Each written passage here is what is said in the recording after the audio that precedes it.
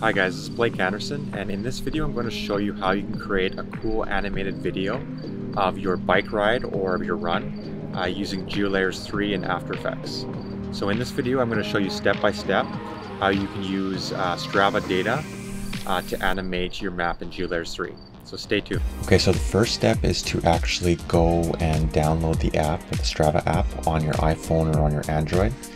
And then once you've done that, you're going to use the app to record your run or your bike ride.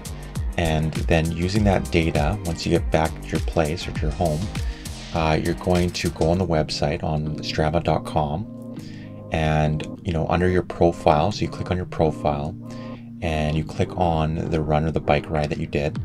So you click on that, and then once you're in the run or the bike ride, you're going to go under Actions, and you're going to click GPX data. And so then you have a file with this GPS data that is sourced from your run or from your bike ride. And then you're going to copy that data into GeoLayers 3 in After Effects. And what that's going to do is that's going to allow you to animate your run given the GPS data that you source from your Strava run or bike ride.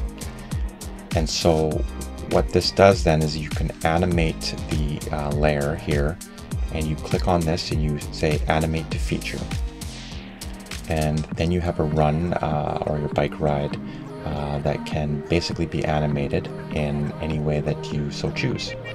So that is how a simple way that you can use data from your run or from your bike ride using Strava data in GeoLayers 3.